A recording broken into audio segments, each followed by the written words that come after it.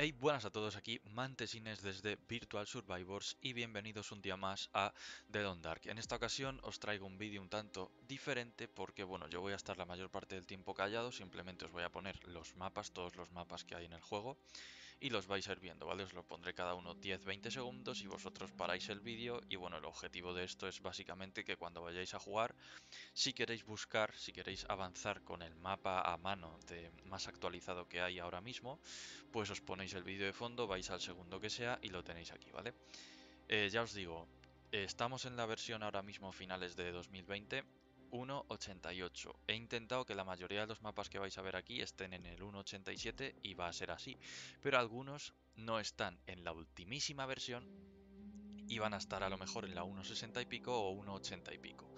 Bueno, de igual manera os digo que esos van a ser los más actualizados que hay actualmente, valga la redundancia,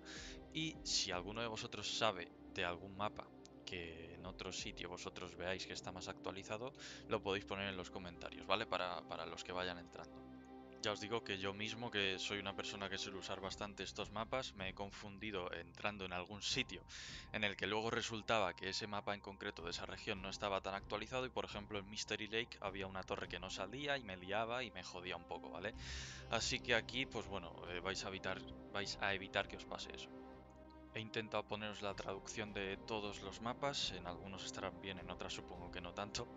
Y tenéis también ahí arriba el nombre en inglés y una leyenda del mapa que es en plan para que veáis todos los objetos que hay y tal, que eso está muy